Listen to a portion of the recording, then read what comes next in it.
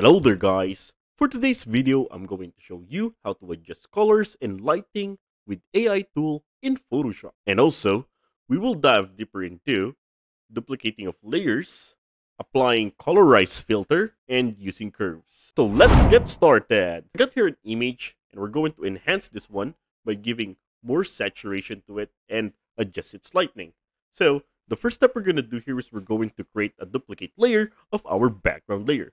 So going on to the layers panel, click on the background layer, then press Ctrl plus J for the shortcut key. Now we're going to apply colorize in our image. So click on the duplicated layer, then go to the menu bar, go to filter, then choose on neural filters.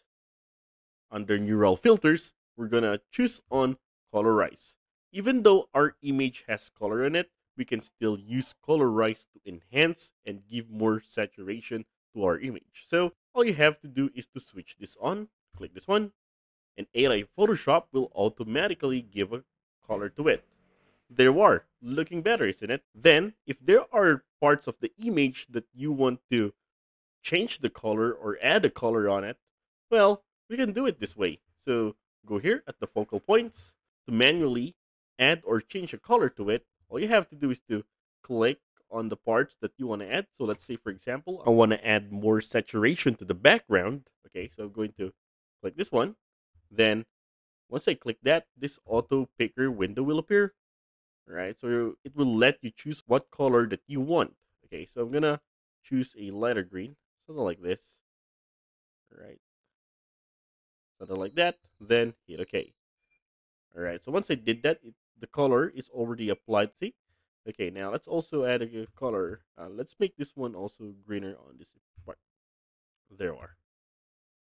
There you go. Now that seems better. Okay, that's how you use it. Now you can also adjust the saturation to give more color to it.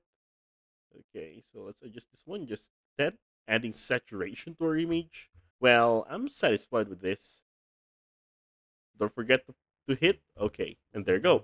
And by the way, if you find this video helpful so far, please consider subscribing to help YouTube algorithm show my videos to other nerds like us.